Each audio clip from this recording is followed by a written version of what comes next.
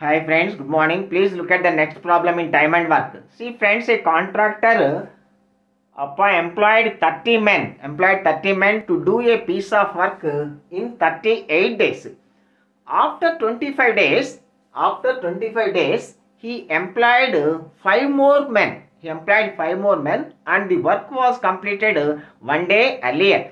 Here the question is, if he had not appointed the additional men, for how many days he would have been behind? See friends, after 25 days he employed 5 more men. So then the total men will be 35 men. After 25 days, in fact, the work was to be completed in another 13 days.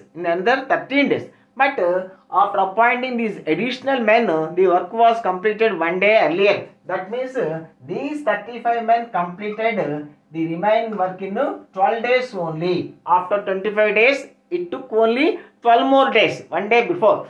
So, if we had not appointed the additional men, so had only 30 men were there. If 30 men were there, how many days it will take and how many days you would have been behind? See, this into this is equal to this into this. 30 into x is equal to 35 into 12.